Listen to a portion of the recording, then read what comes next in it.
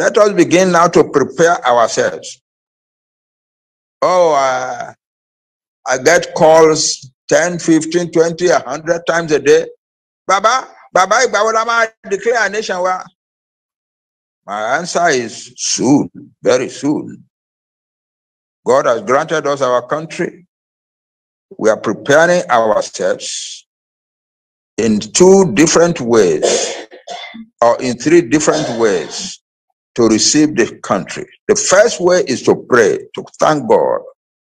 The second is to reform our own moral quality so that we will be near to our God. And the third is to make sure that the declaration will not be fraught with danger. What do I mean by that? I will give examples. A country called Catalonia, in Spain, the richest people in Spain, the Catalonians of northeastern Spain, because of the way they have suffered in Spain, the way we Yoruba have suffered in Nigeria. In the past few years, they have decided that I want to shape Spain more. I want to shape country to one lot of, and they're quite a large country. So they mobilize themselves the way we Yoruba have mobilized ourselves. In their own case, they were lucky. Our 6 different state governments, and then part of us in Kwara, part of us in Kogi, part of us in Niger state. But in their own case, all the Catalonians are in one region of Spain with one regional government. That's fortunate. They were very fortunate in that. Our mama kakiri láti máa gbẹbẹ àwọn gọọmenti wa mẹ́fẹ̀ẹ̀fà àtàwọn tó àti gọọmenti Kwara tó lè ṣàkínṣára wa, gọọmenti Kogi tó lè ṣàkínṣára wa. In their own case, they have just one regional government, region of Catalonia in northeastern Spain. So all their political parties held a meeting. Bí àwa náà ṣe ní political parties, PDP wà láàrin wa, PPC, Labour, kankan náà ló wà láàrin àwọn náà. But then they organized the meeting some 7, 8 years ago, and all of them decided it is time that we Catalans leave Spain. So all the political parties agreed to join hands together to fight for the independence of Catalonia from Spain. Wow, so far so good.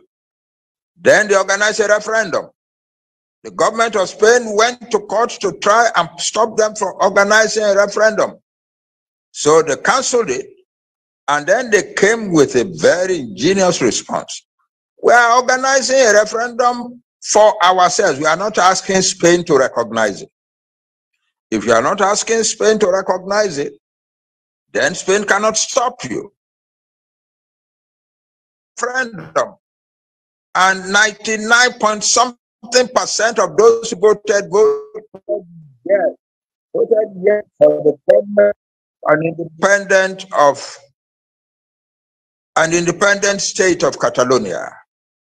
Then the national, the regional assembly, the regional government took the result of the referendum from them and moved the motion in this regional parliament. And the regional parliament unanimously voted for the new country. Wonderful. Then the trial came. Now, hear me. I want you to listen to me very carefully. Then everything has been going on well, fine. Now the trial time came. The government of Spain said that they had committed treason, that their leaders had committed treason by leading them along the lines of voting for independence in the parliament. The prime minister particularly was attacked by the government of Spain. They charged him with treason. He had to leave the country. Now, listen to me here. When he left the country, there was no country he had made arrangement with before. They had made no arrangement with any country of Europe or anywhere in the world. for friendship, for support. So he just ran blindly to Italy. Italy let him settle down. But then the government of Spain charged Italy with offending against the against Spain by interfering illegally in the affairs of Spain. And so the government of Spain decided to send him away back to his country, where he was under the criminal charge of treason. He got lawyers to represent him in the court of Italy. The court ruled that the government of Spain had no business, no duty, no right to send him back to Spain, but had the right and the duty to send him out of Italy.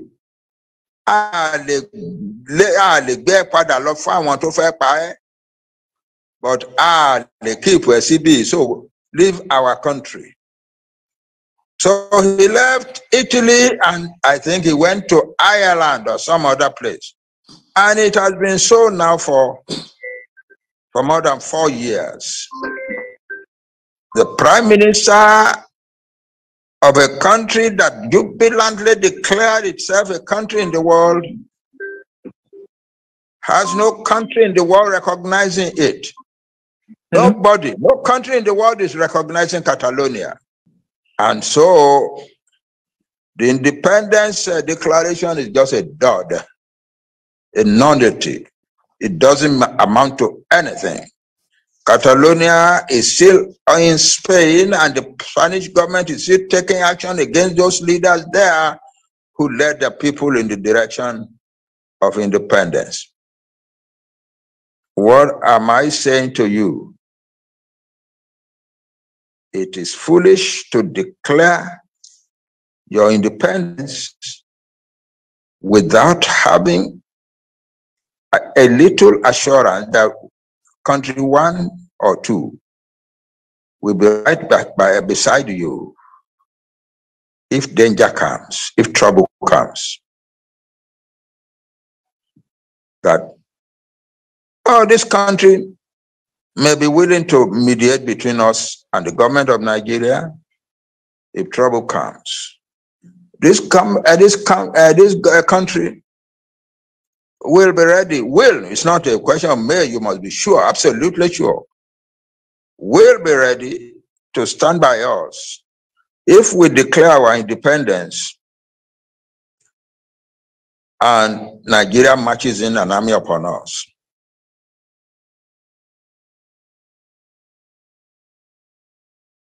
Or this country is ready to offer to mediate between us so that they can invite us to their country and ask us and the Nigerian authorities to sit down to negotiate the future. So we can then insist at the negotiation table that we don't want to be part of Nigeria anymore. But we are ready to help Nigeria in some respects. The people left in Nigeria in some respects. There are ways in which we can help. We are the strongest people in the whole place. There are things in which we can help the others. That's the way the game is played. Do I want the Yoruba nation tomorrow? No. Tomorrow is too late. I want it today. I want to be able to stand before you, Yoruba people, today and say, we have our country. Praise the Lord.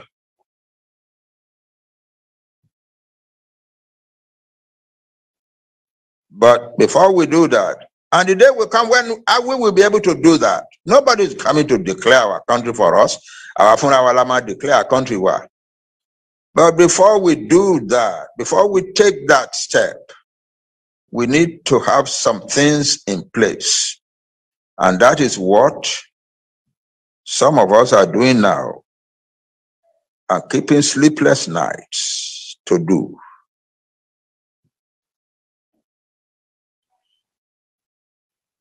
We must prepare the ground. Is there any country that is ready to mediate between us We have given Nigeria a deadline of September 30. When September 30 comes, if the Nigerian government is not ready to negotiate with us, is there any country in the world that will stand up and say, oh, those people gave you a notice and asked you to negotiate with them? They are peaceful people, they are decent people, civilized people. We, country A, will stand between you. Recording in progress. And we are inviting you to our country to come and do the negotiation. We will provide all the facilities for you. A decent hotel, good negotiating table, recording materials, etc., etc. Or that's one option. Or there's another option. Is there a country in the world that will say to us, listen, we think you deserve what you are asking for. Go on and declare your country. We will be right there by your side. If Nigeria marches their army in, the next morning we will be there to tell them to go back, because our own army will be stronger than theirs.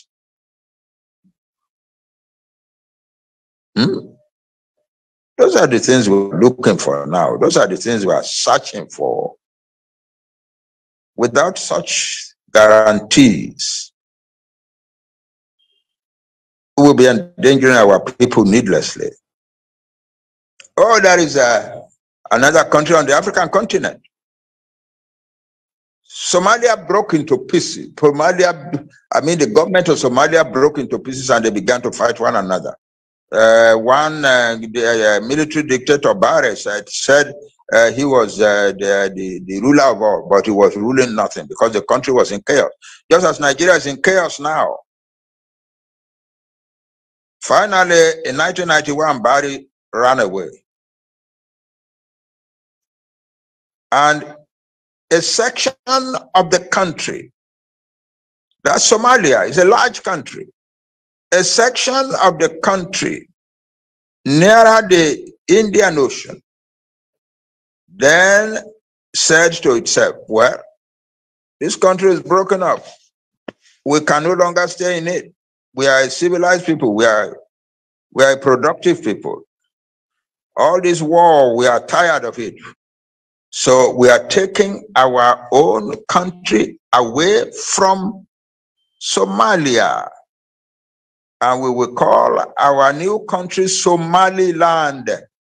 That's different from Somalia. The rest of the country is Somalia, but we will be Somaliland. So they declared the independence of Somaliland.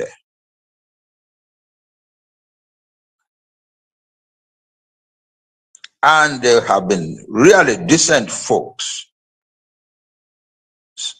Stable politics, decent politics, free and fair elections, and so on. In spite of all of that goodness, not one, that is 1991, they declared their independence in 1991.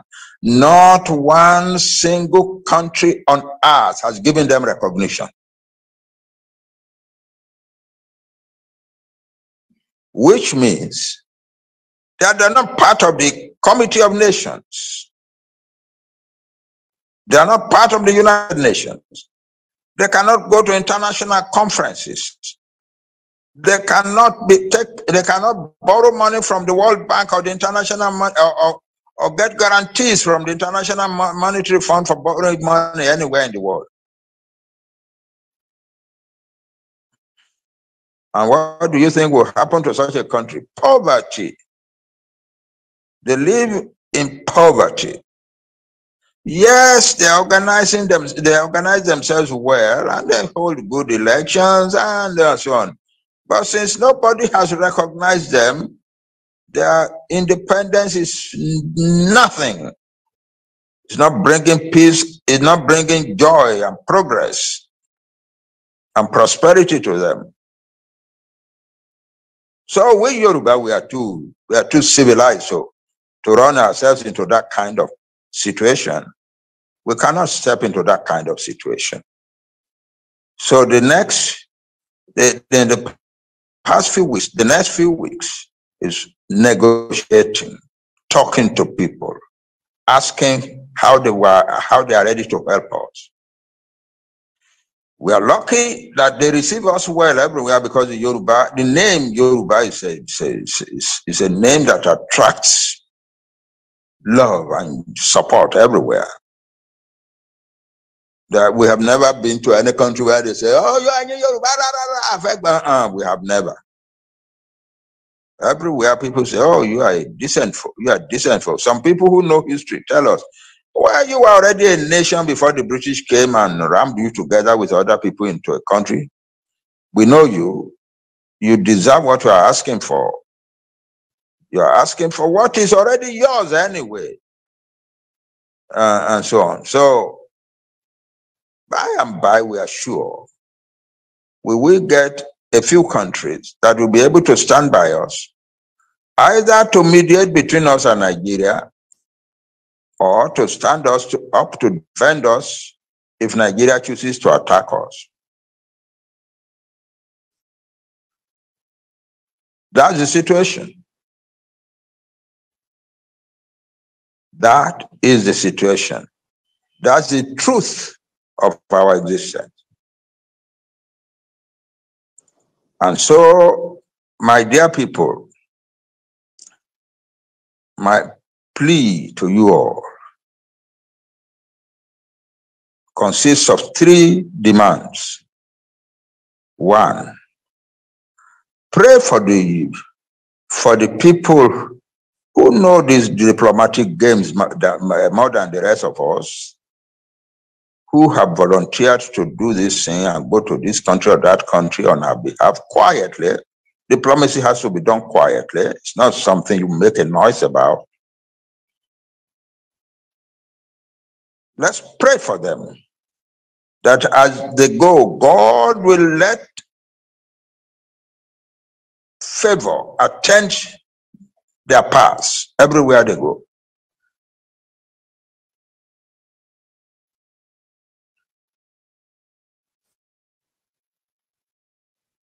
That the Yoruba nation will have favor. Oh, some people think, oh, I don't believe wọn ṣe torí pé wọ́n ti wá dọ̀gá wa. Wọ́n dọ̀gá wa kankan, kálukú ń ṣe tiẹ̀ ni.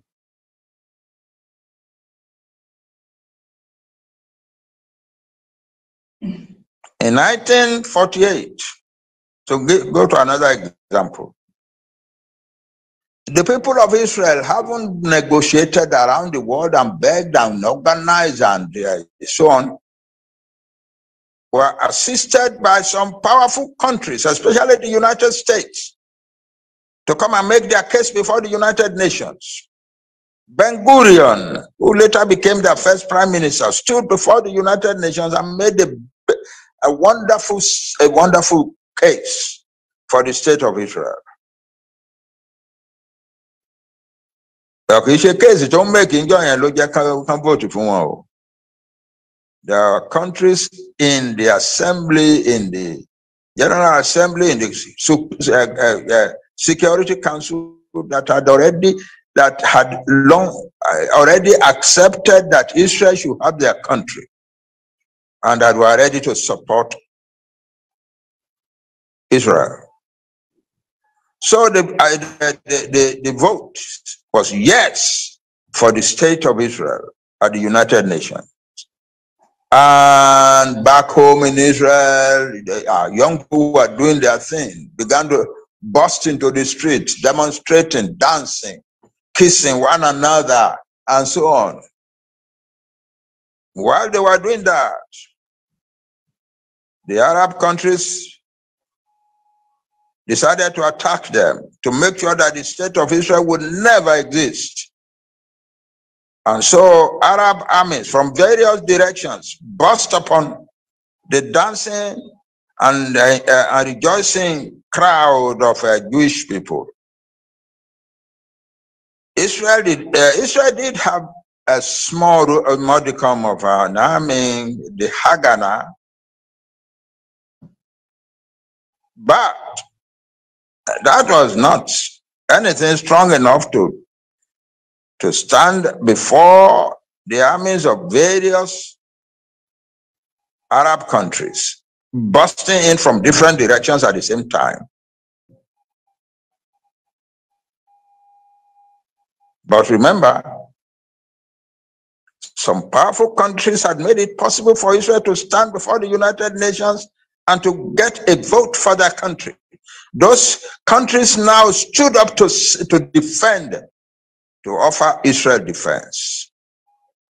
And Israel was able to survive the multiple attacks. That's the way to play this game. Don't imagine that in being careful, you are being a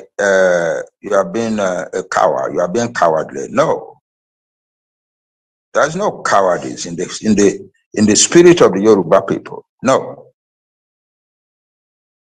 we are not cowardly, but we are intellectually strong people, and we will do whatever is needful so that on the day we declare, we will be strong. That's what is needed. Let nobody among us, if you don't understand, okay, that's all right. You don't understand that this is the way this game is played, that's fine. But don't stand on the rooftop shouting that those who are doing what I have just described are cowards. They are not cowards. They are doing the right thing for us.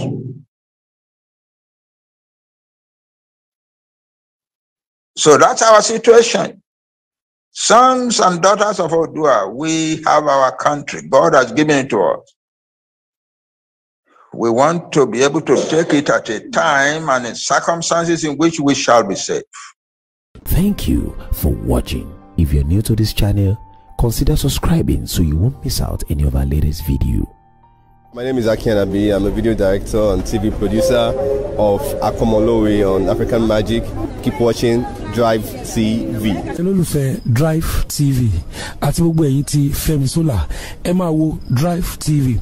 Keep watching DriveTv. My name is Woli Agba. Taking this time out to tell you all that you keep watching DriveTv. What drive ẹ̀wọ̀ ní ògo ẹ̀? What drive ẹ̀wọ̀ fulfilment? What drive ẹ̀wọ̀ bí tó bá lọ? Ó ní iṣẹ́ rẹ̀. Ibi ni kò máa wò DriveTv.